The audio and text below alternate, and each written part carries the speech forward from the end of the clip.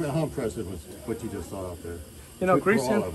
Christian, Brian, Montero, and Press. You know, amazing job.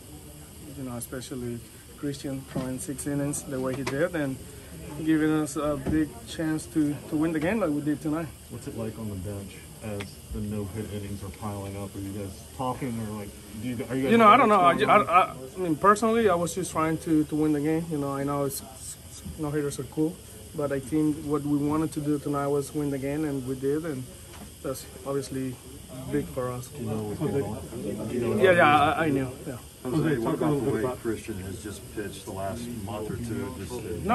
Good. I think that's the kind of guy he is, but you know, he deserves it because he works really hard. He obviously have good slider, fastball mix, and you know, him along with whoever's catching the day. Today was Christian, but sometimes it's Maldonado. You know, they do a great job together, and like I said, really happy that we won today. Jose, talk a little bit about just the difference the day makes from yesterday, flush that loss, and come back and I think that's just today. You know, that's baseball. They give you a new opportunity every day. You know, today we saw it as a new opportunity to go at that and try to tie the series.